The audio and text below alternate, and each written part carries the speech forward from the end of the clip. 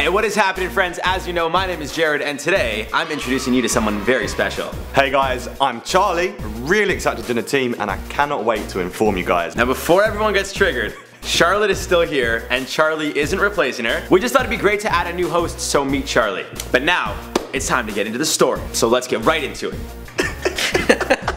So, if you're running for president, it's probably not the best idea for your son, who's 38 years old, to make a Holocaust joke on a radio station. That is exactly what Donald Trump Jr. did when referring to the media's portrayal of Hillary compared to his father. The media has been her #1 surrogate in this. Without the media, this wouldn't even be a contest, but the media has built her up. They've let her slide on every indiscrepancy, on every lie, on every DNC game, trying to get Bernie Sanders out of this thing. If Republicans were doing that, they'd be warming up the gas chamber right now. Really?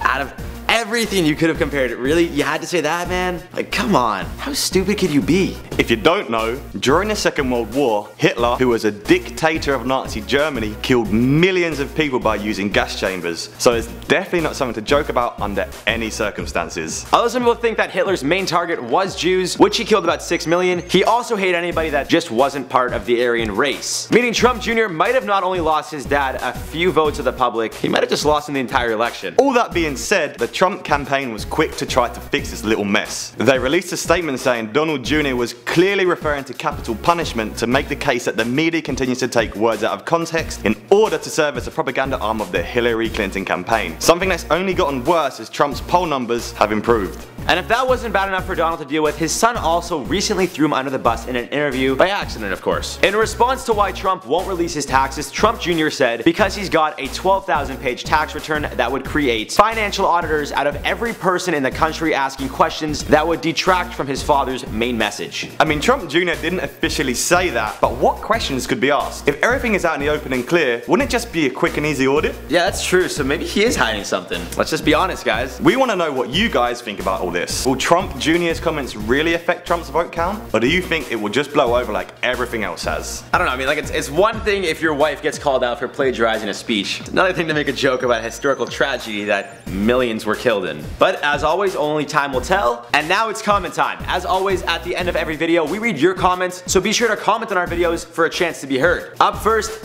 Chloe Pricefield asked, "Hey Jared, is it Team Potato or Potato Squad?" So obviously you're new here, you don't really know much about this whole potato thing, but I have this little potato here, which was thrown on my head a couple days ago, and we're known as the Potato Squad or Team Potato, or I actually say Team Potato Squad, because why not just put all 3 words together?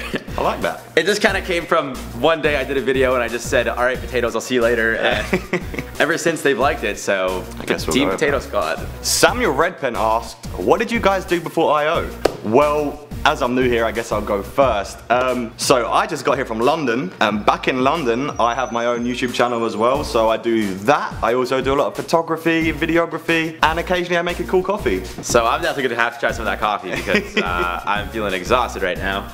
But before I.O., I worked at an entertainment company, which is, I actually still do that as an MC. We do like parties and corporate events and stuff. That's really cool. And I'm starting a clothing company, which is why I wear the same hat every single day. I'm actually wearing a shirt from that company, but we haven't released anything yet. This is just like in the works type stuff. I'm waiting for it. I'll be ready. And lastly, Sonic Fan Films asked, Jared, do you think that the police force should train their officers to be calm in situations like this? I think they should, because less and less people could die. Hope you reply. Well, I just replied there.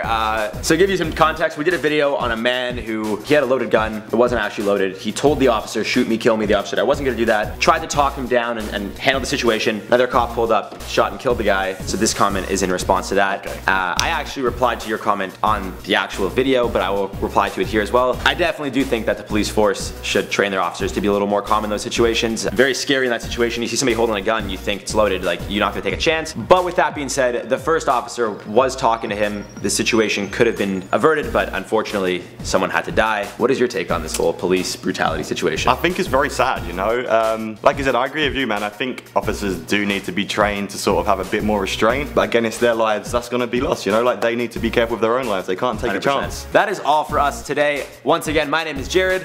I'm Charles. And we will see you guys soon.